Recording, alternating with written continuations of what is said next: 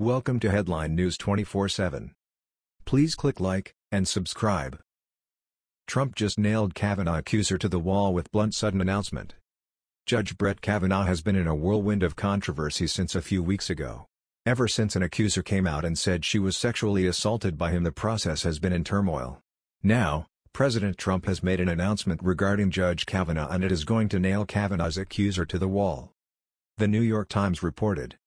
After a tense night of legal brinkmanship, the chairman of the Senate Judiciary Committee late Friday told lawyers for the woman who has accused Judge Brett Kavanaugh of sexual assault that they can have until 2:30 p.m. Saturday to negotiate the terms of their client's testimony before the panel next week. The chairman, Senator Charles E. Grassley, Republican of Iowa, made his announcement on Twitter shortly before midnight, after lawyers for Christine Blasey Ford sent an angry email accusing his staff of bullying their client. He directed his tweet to Judge Kavanaugh, President Trump's nominee to the Supreme Court, who has flatly denied the assault and has said he is eager to testify to clear his name. Judge Kavanaugh just granted another extension to Dr. Ford to decide if she wants to proceed. The statement she made last week to testify to the Senate, Mr. Grassley wrote, using Twitter shorthand. She SHLD decide so we can move on. I want to hear her. I hope you understand. It's not my normal approach to be indecisive. In an email to the lawyers, aides to Mr. Grassley said that they absolutely must hear by 2:30 p.m. that Dr. Blasey, who also goes by her married name, Ford, has agreed to their terms for testifying. It was not clear precisely what those terms were. The late-night missives were the latest twist in a legal tango that has riveted Washington, with a lifetime appointment to the nation's highest court hanging in the balance. The back and forth has also infuriated Mr. Trump, who lashed out on Friday at Dr. Blasey on Twitter, saying that if the attack was as bad as she says, she or her parents would have reported it to the authorities when it happened more than 30 years ago. The comment was Mr. Trump's first direct attack on Dr. Blasey, 51, a research psychologist in Northern California who has accused Judge Kavanaugh of pinning her to a bed, grinding his body against her and muffling her screams at a party when they were teenagers in the early 1980s. She has said that she is willing to testify publicly, though not on Monday, the date Mr. Grassley had scheduled a hearing.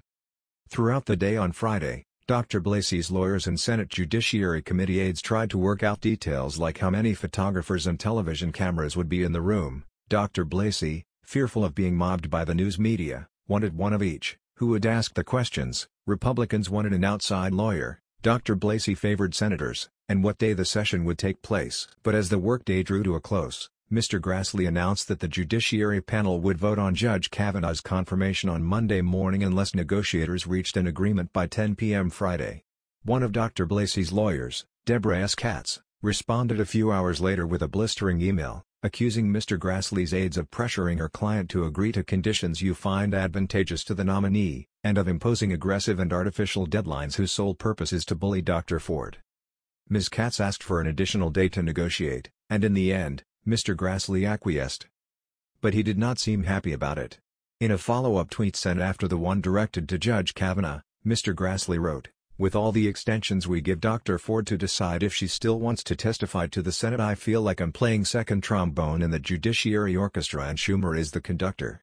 He was referring to Senator Chuck Schumer of New York, the Democratic leader. Dr. Blasey's allegations, which for weeks had been kept secret by the top Democrat on the Judiciary Committee, have knocked the White House and its conservative allies, who fear that their chance to remake the court is slipping away, on their heels. In a bizarre turn, one of those allies, the conservative legal analyst Edward Whelan, posted pictures on Twitter on Thursday night of a high school classmate of Judge Kavanaugh's, with the man's name, and suggested that the man was responsible for the assault. On Friday, facing condemnation from liberals and conservatives alike, Mr. Whelan apologized. In his tweet on Friday, Mr. Trump called on Dr. Blasey to produce contemporaneous law enforcement reports so that we can learn date, time, and place.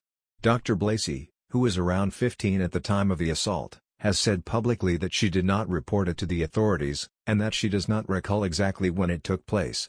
Experts say many women are reluctant to come forward and report sexual assaults, in part because they fear they will not be believed. Mr. Trump's broadside outraged many women, some of whom took to social media and the news media to reveal their own stories of long-ago sexual assaults. Patty Davis, the daughter of President Ronald Reagan, and his wife, Nancy, wrote an opinion article for The Washington Post revealing that she was raped about 40 years ago, and like Dr. Blasey, is hazy on the details.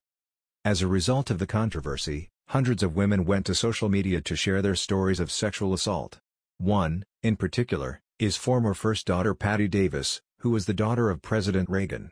She wrote an opinion article for The Washington Post about the alleged incident where she revealed she was raped 40 years ago, and like the Kavanaugh accuser, does not remember a lot about the details of the night. President Trump went to Twitter. However, when he went to Twitter to discuss the investigation, there were allegations he did so against the advice of his aides.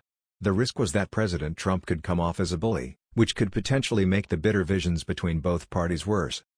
Until Friday, President Trump was largely leaving the investigation to the Senate Judiciary Committee to handle the sexual assault accusations.